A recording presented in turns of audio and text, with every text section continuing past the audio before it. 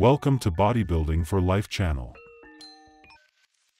Regan Grimes is heavier than ever, reaching 134 kilograms in this off-season.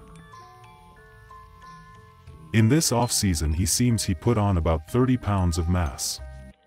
His arms are really huge with an amazing triceps. It seems that Regan put quite a lot of quality. It doesn't seem very covered and it can be seen that it has increased substantially. Last year, Regan placed 9th in the Mr. Olympia, but he wants to add more mass to be able to break that top 5 in 2024. Certainly to be with the big boys like Derek, Hottie or Samson he needs more mass, but at the same time to keep a very good condition. Regan is a very hard-working athlete and let's hope that this year will be a sensational one for him.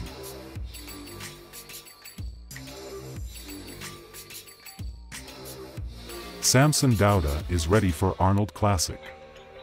During the off-season, Samson can reach up to 150 kilograms.